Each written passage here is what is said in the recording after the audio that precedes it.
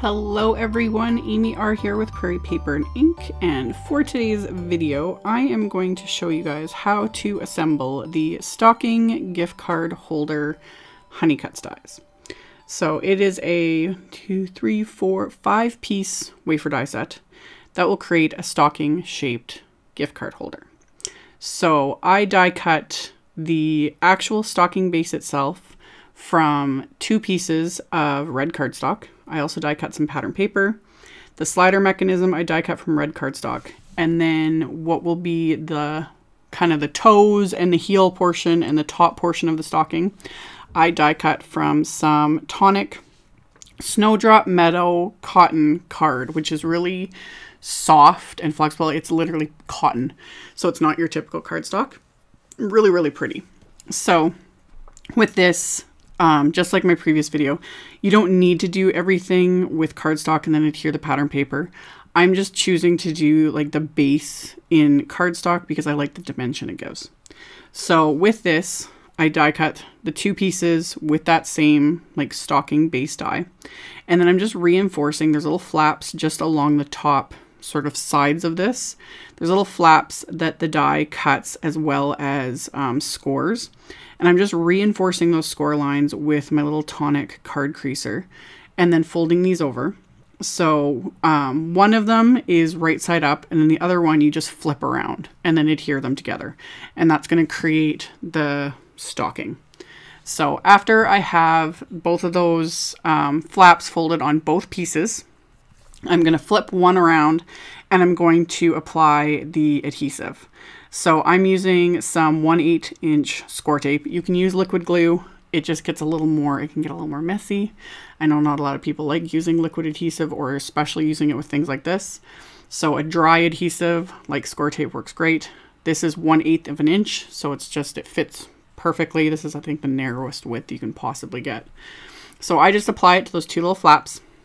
And then I'm putting this like sliding mechanism in here so I can see where to put the rest of the adhesive, because you don't want to put any adhesive where the sliding mechanism is going to go. So you're basically just putting it around the outer edges of the bottom portion of the stocking. And again, you could use a bit of liquid adhesive here, it'd be fine. But since I had the score tape out already, it was just easier to apply. So you can see I just do right along the very bottom and then kind of on the side there and on the very little back portion of the heel, making sure it's all clear of where that slider piece is going to go up and down. You don't want any adhesive there. So after I've got my adhesive in place, I am going to peel off the backing, somewhat using my reverse tweezers, because I mentioned in my previous video, my stubby little fingernails just don't agree very well with the backing of score tape. But you want to peel off all of the backing pieces to this score tape to expose all of this adhesive. And then once I've got all of this peeled off, I can then adhere what will be the front or like the top portion of this stocking. So again, I struggle with this stuff. This is why I don't use it very often. I have so much trouble getting the backing off. So got all the backing off, and I found the easiest way to assemble this is to kind of start at the toes and then work from there.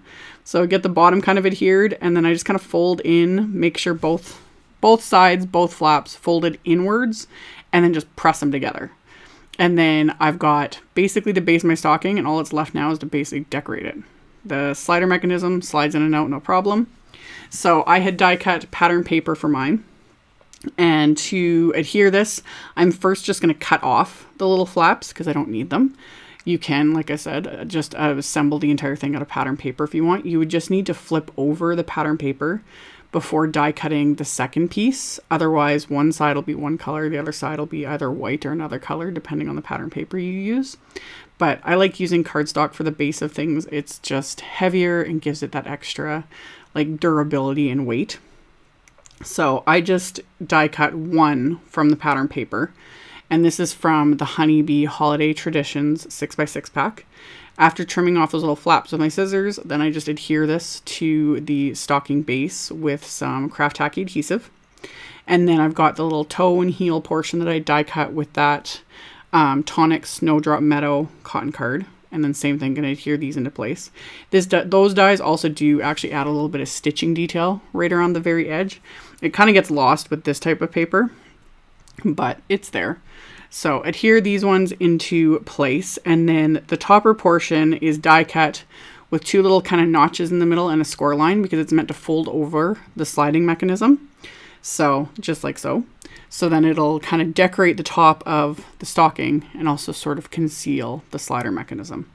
So I'm going to adhere that into place as well with the Craft Tacky adhesive. Just fold that over, press that into place. And the slider mechanism is sized to hold a gift card.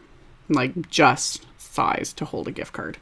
So I will show in a minute, or like at the end of the video, how I'm going to adhere the gift card into place. So works just like so. You can leave it just like this, or you can personalize it, add more die cuts, add, you know, use like larger letter wafer dies, because then you could really personalize it, you know, with the initials of the person you're giving it to, make it look like an actual little Christmas stocking, all that fun stuff. So for mine today, I actually made my own little tags using the little door from the Gingerbread House add-ons. You could die cut just a piece of, just a little rectangle if you wanted, or just trim down a rectangle with your paper trimmer, whatever works. But I made little tags with that, and then I'm using sentiments from the One of a Kind stamp set. So I've lined these up. I've super sped this up because I showed this in the previous video using the gift card present box honey cut dies. So exact same, literally exact same process. So if you want more info, you can check that out that video. But stamp the sentiments, heat emboss the other sentiments from the One of a Kind stamp set onto some green cardstock. The green ones I'm going to die cut with coordinating wafer dies. And then the ones I had stamped onto the white cardstock, I punched holes in with my Crop-A-Dile, which I've had for years and don't use very often. But any little hole punch is going to work. You could just do one at a time instead of all 4. So I punched a hole in those little white tags. And then to adhere these to my stockings, I'm actually just going to use some black hemp from my stash, some black hemp cord, and I'm going to wrap this around my stocking. And then I'm going to start a knot and then hold that in place with my reverse tweezers. This is a trick I showed years ago, like showing how to tie ribbon and whatnot into bows. Reverse tweezers come in so handy. It's like having a little extra pair of hands. So that's going to hold that in place. So I can string that through the tag and then tie this into a little bow. So once that's tied, I'm going to adhere the sentiment that I had heat embossed and die cut from the One of a Kind stamp set and coordinating dies. And I'm going to adhere that with some little 3D foam squares. So I'm just going to pop that into place, and then I can trim off the extra little hemp cord. So get that adhered into place, making sure I'm not covering up any of the little directions on that little tag. And then I can trim off the excess. And then the stocking's done. All I've got to do now is add my little gift card. So I find with something like this, the easiest way to adhere the gift card is to use something like a little micro, these are little micro glue dots. They're just tiny, but you know, or even just one little tiny glue dot, or just the teeniest amount of glue so that it comes off easily. So I just applied a couple of little micro glue dots, adhere my little gift card, and then it just slips into the stocking. And it's good to go. So I'm going to do this with the second one. I'd made another stocking using more pattern paper from the Holiday Traditions 6x6 pack. Same sentiments, same cardstock, everything else, just different pattern paper just to kind of mix it up a bit. And then like I'd said earlier, I'd also done a video using the gift card present box. So that'll be the previous video I'd uploaded for you guys. So you can check that out if you are interested in that as well. And then as always, I will have a link below the video to the blog post. I'll have a supply list with links to all the supplies I use. So you can check that out below if you are interested. Thank you all so much for watching and subscribing and thumbs upping and commenting. I really appreciate it. I will see you all very soon in the next video. Bye.